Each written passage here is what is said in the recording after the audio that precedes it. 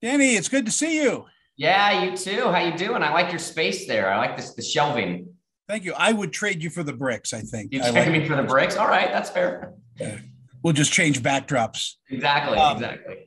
yeah, first of all, thank you for the time today and thank you for the series, Dopesick. It is really a very deep and interesting type of I don't even know how to explain it. There, you've done your job. You've Yeah. clumped me.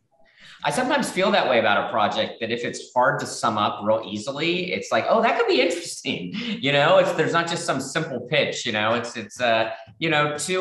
lawyers on a fishing trip and one dies, right? It's like there's something really layered and complex and challenging to it, and that often can be some of the best stuff, or it can often be a train wreck. You never know Well, this is what you're not. going to I get. mean, what you have here is just like the opioid, pandemic that we have, epidemic.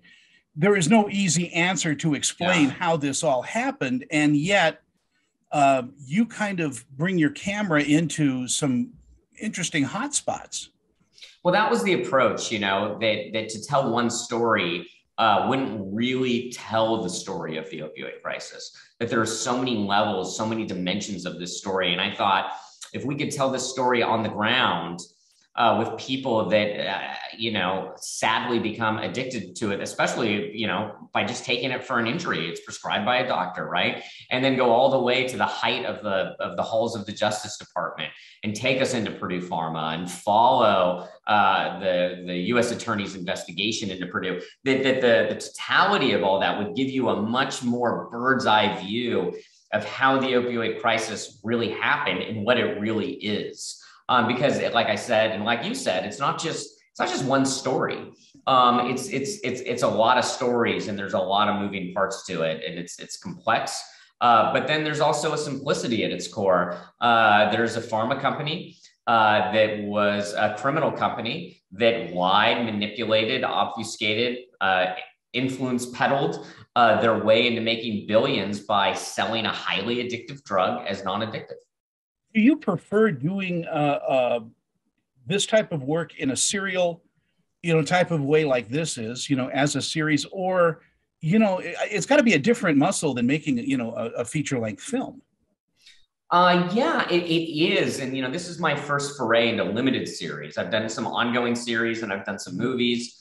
And there's a real sweet spot here. I mean, I get why some of the biggest shows of the last 2 or 3 years have been limited series. It's a very exciting space because you get more time to develop the characters. You get more time to dig deeper at a level of complexity. But at the same time, you are building to an ending, as opposed to an ongoing series where you're not building to an ending, you're building to an ending of the season, but you're going to keep going, which is great. And you get to stay with characters for years and years and years, but it also can minimize dramatic tension in certain types of genres because I know that Tom Selleck's not going to die in Blue Buds. I know that that's not going to happen, right?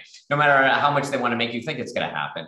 So but in a limited series or in Game of Thrones, there's always that tension of you don't know what's going to happen because the show is going to end in a finite number of episodes.